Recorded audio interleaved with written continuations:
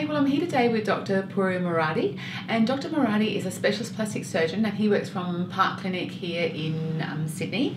And today we're going to have a chat about what he does and also about the Motiva breast implants. So thank you so much for joining us today. Pleasure being here. Pleasure having you. Lovely. So tell us, what surgeries do you do? What's your specialty? What do you love? What do I love? Not working. No. So I guess what I do in the public hospital, I do microsurgery for face and breast reconstruction, such as head and neck reconstruction and breast reconstruction after mastectomy. And I use the same skill set in the private, where I mainly do cosmetic operations of the breast and the face. So they're my two subspecialty interests, I guess. Okay. And like, I know that you do use the Motiva breast implants. Yep. So can you tell us, what is it that you love about the Motiva implants? I guess I've always been an anatomical implant guy for lots of reasons, but the major reason I liked the anatomical implants was the gel. And the gel was form stable, it held its shape, and you knew, you just trusted it. You put it into a particular pocket and it created its shape. Now, the problem I had with the old saline implants, I've got one just... The drawer full of implants here, it's like, whoa. Drawer full of implants is... Got one somewhere, I should have got it already. The problem with the old round implants is that you didn't trust them to hold their shape. Okay, so if you needed any support for the lower pole, not necessarily tuberous breast, but something that you needed that lower pole expansion, whilst keeping the upper pole shape, I just didn't trust the gel, the cohesive one gel of the other round implants that are on the market, because I didn't trust that they would hold the shape. If you're putting an implant in, if a patient's got perfect breasts to start with and you're just trying to make them bigger, it probably doesn't make as much difference whether you go teardrop, round, or what sort of cohesiveness you use, because they've got good shape anyway, you're just trying to make it bigger. And that's the American model, where they just put saline implants in, because obviously for some people, saline implants, not that I'd ever use them, are good because they just do the job of making the breast larger. However, if you need shape, that's what teardrop implants have traditionally had. And what I like about the Motiva is it's just a good gel.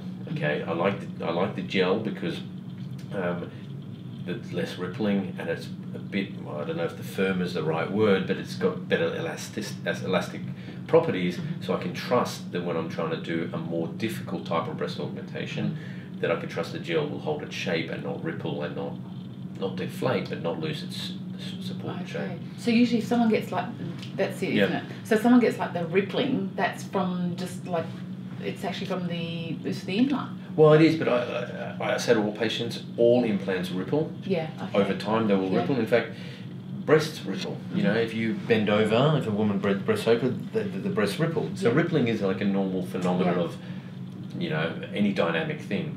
However, you want an implant that ripples less, and that's why traditionally the form stable, whether Allergan or Mentor implants, have the cohesive 3 gel that they have rippled less because they're a bit firmer, and they're a bit under, but their round equivalents are softer and they're less filled. So what I like about the Motiva is it's fully filled implant, so you trust that it's going to keep that shape.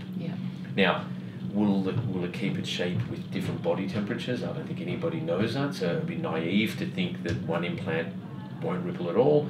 But on table, one doesn't ripple because of those mentioned properties and the other does.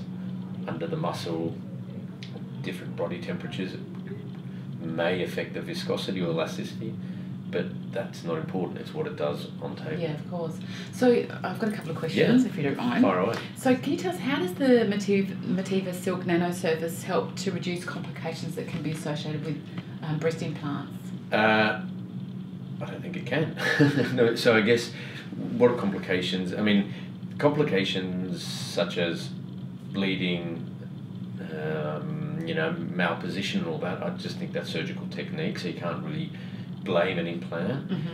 One of the things I do like about the Motiva is that it is classified as a smooth implant, and in this day and age of ALCL, you have to be aware that that is a risk. Now, Mentor implants are fantastic, they've got very low ALCL rates compared to the others, and I guess with Motiva we'll find out soon, but the classification of being smooth does help when you say to the patient, well, that risk is probably less than if you had the macro textured implants of some of the other companies. Yeah.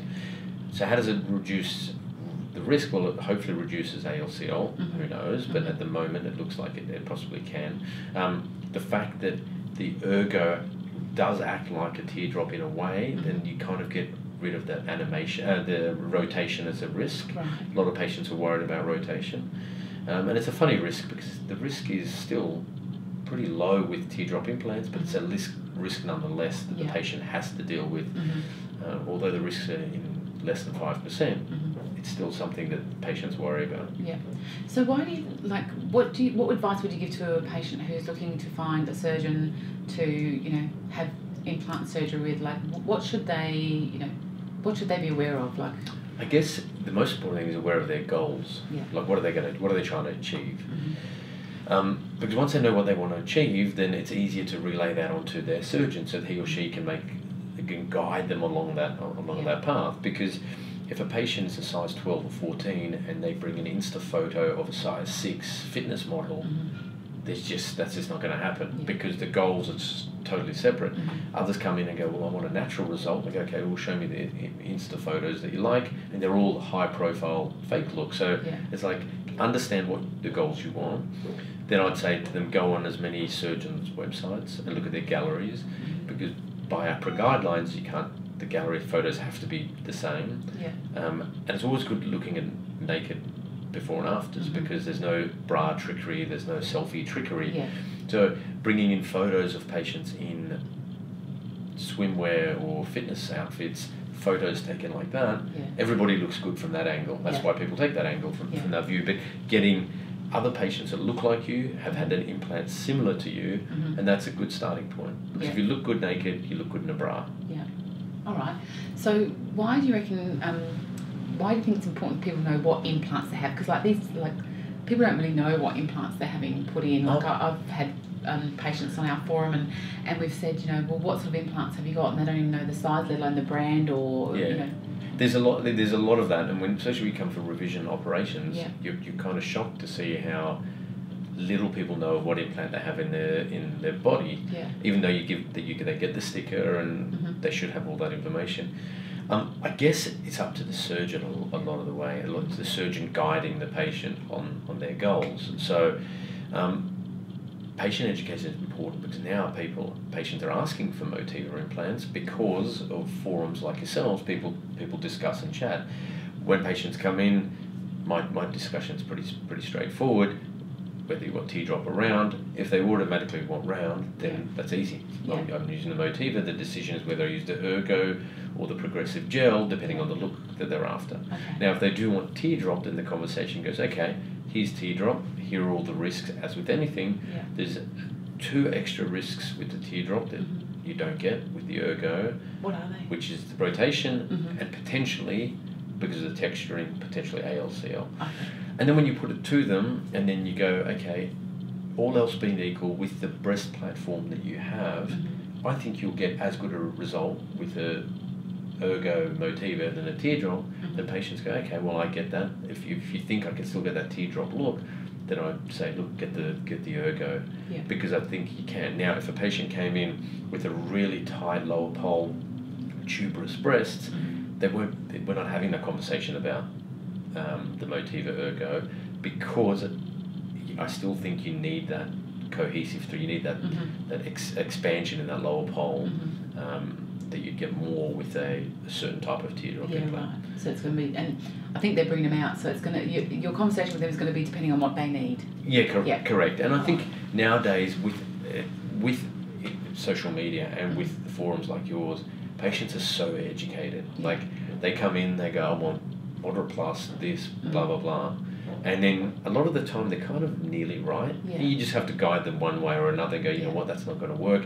They sometimes don't understand the different profiling. What is a profile? They think projection and profile is how high it goes rather than how far out it goes. So once you let them know about that, then they... So profile is projection? Same thing. Profile and projection. Allergan and Mentor use different terminology, profile and projection, but they both mean the same thing. All right, cool. So the analogy I say to patients is you're trying to build a house, okay?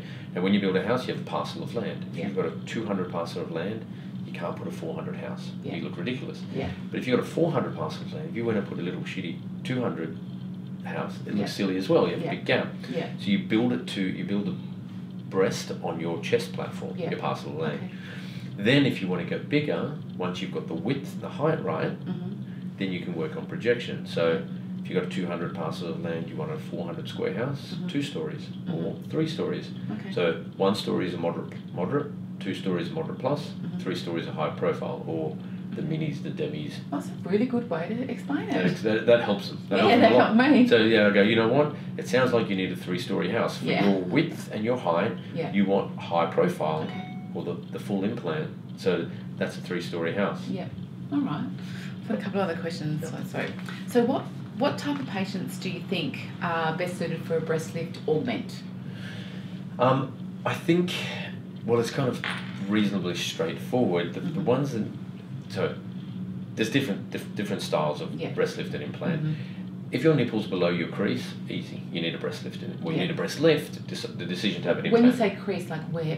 So if you've got your IMF crease here, and if your nipple is below it, then you definitely need a lift. So there's the ones that definitely need lift. There's no grey area. It's those ones that are borderline that becomes a difficult decision. And the ones that are difficult when the nipple is above the crease. However, if you've got glandulatosis, where most of the breast is below the crease, so although the nipple is above the crease, if most of the breast is hanging lower than the crease, you need a lift on those ones as well, because you're trying to reshape the breast tissue. So you're trying to create a perfect breast with the lift, and then you're trying to augment that perfect shape with an implant. Would you pick a different, like, would age come into this of the woman having the implants as to which? No, it doesn't. No, not at all. I mean, age becomes an issue at previous weight loss or pregnancy if you're trying to get away with a scarless breast lift. What is a scarless breast lift? That's when you're using an implant to lift the breast up and you're only having a scar in the crease. But in those particular situations, the nipple's usually in a good position. You're just trying to fill out that lower pole with an implant, and that naturally lifts them up. So when you see someone that's just got a little scar on the bottom, so they've just had on the bottom of the... So that's a scarless breast, so it's quite simple to do. Well, it's like a breast augmentation. A scarless breast lift is a breast augmentation through a crease, but you're using generally a teardrop implant to try to kick out that lower pole. Okay, all right, awesome. I've just got a couple other questions. So what technique do you use with the Motiva ergonomics implants to help achieve a soft, natural look? The soft, natural look, it's all back to the patient. So if a patient has big breasts to start with, or breasts to start with, seen above, they're always going to get a soft result because they've got so much soft tissue coverage. They've got breast and subcutaneous fat. They're always going to feel soft. Okay. Now, if a patient has no breast tissue and skin only, they're going to feel a bit firmer, no matter what implant you use. Now, what I like about the ergos is they are soft. So in those patients that have limited breast tissue and limited subcutaneous fat, it's a softer implant, so they're going to get a softer result. But I say to patients, it all comes down to percentages. Let's make the numbers up. If you've got a 300-gram breast and you put a 300-gram implant in, that means 50% of your breast is breast and 50% is implant. So you're going to have a more soft tissue coverage. Then if you've got a blank canvas, we've got no breast tissue, you've got a 50-gram breast, and then you put a 300-gram implant in. So 85% of your breast now is implant. Of course you're going to feel that implant more. And conversely, if you've got a D breast, which is like an 800-gram breast, and they're the tougher ones because patients goes, I want that big fake look, but you've got that much breast tissue and you put a 400-gram implant in, only 1/3 of your breast is now implant, so it's hard to take the nice fake shape when you've got so much of your own breast tissue. So they're going to always feel soft and natural, whereas the ones with a totally empty... that makes sense. Very interesting. All right, and one last one. So if you can tell us just one of the features that you like the most about the Motiva? I might name a few. All right, go on, even better. There's a few. One, it just feels nice. So when you give it to a patient, you go, okay, these are your choices. Yeah. Everybody chooses the Motiva just on tactile sensation because the gel feels good and the texture is good. Yeah, they do feel good. The thing I also like, which is very minimal, but I really like, they come in 0.25 millimeter base width ranges. So all the other traditional ones, they go from 12 centimeters to 12.5 to 13. Okay. What I like about the Motiva is they go 12, 12.25, 12.5, 12.7. You know, so the increment is by and you mean this part here? I mean the width, the width of it, the width of the implant. Because for me, the most important thing is the width. Yeah. So you get the width right, i.e. the parcel of land. Yeah. And then you work on projection. Okay. So I like that it comes in 0.25s as well. Okay, yeah, that's pretty precise. Yeah. It just gives you more options. Yeah. For the asymmetrical cases. Yeah. Something I was going to ask you last question. What was it? Oh yeah. So if someone's wanting to have a breast augmentation, why should they come and talk to you? Why should they come to me? Actually, I could just watch this video. I guess back to what you asked previously. You know, what do they need to do to pick this? First, you need to know your own goals. Yeah. Then you need to go on surgeons' websites and see the galleries. I think, and then go see. I'd say 2 to 3 surgeons. Yeah. And the qualifications. Yeah, I think the qualification. Well, you're hopefully going to see the AMC accredited surgeon, such as a plastic surgeon, to do your operation. And once you've narrowed it down, then I think it just becomes a feeling that you have with your surgeon, because hopefully you've picked somebody who you trust their work. So tick. Then you've looked at the qualifications. They're part of ASP, they're part of the plastic surgeon, tick. So the next is, do they listen to you? Do they get what you're trying to do? Get what they're trying to do? If you want to buy a car, you go see 2 or 3 dealers anyway. Anything you do, you see a couple of dealers. So it's a similar principle. Try to see as many people as you can. It's kind of impractical having to pay the consult fee every time. I wouldn't recommend seeing 5 or 6 because you're going to get 5 or 6 different opinions, and that will really drive you nuts. So I think two, maybe 3. I wouldn't go more than 3. And then see which ones. Yeah, but then you'll kind of know who you're more comfortable with. You know, that everyone's probably going to have a different opinion as to implants as well, and you'll know, you'll feel what's right for you. So go with it. The thing is, when everything goes well, it's all fun and games. It's all good. You just want someone there if things don't go well, that they've got your back and they're not going to throw you out. And that's the key. And with anything, back to buying a car. If the car's not working, you'd want to go to someone that goes, hey, you know what? Sorry, we'll try to fix it. Yeah, totally. One of the things I like about these implants, which if you can tell me what you think of them, I like the fact that because ladies all the time, they don't know what implants they've got, what they've used, whereas with these, you actually know forever. Yeah. You got the chip. So tell us about that. So each of them have got a number, or they've got the number, and then you just scan them. And I've tried to scan, and it works. It's pretty cool. I think that's important. I've had patients say, "Can you remove the chip?" Which I said no to. So I don't know how to remove the chip. I guess that is a very important factor as well. The thing is, what I like that Motiva has done. The implant market was in such a stagnant state, and there was very little innovation. They try to do the light implants and the polyurethanes, and I don't think they work for so many different reasons.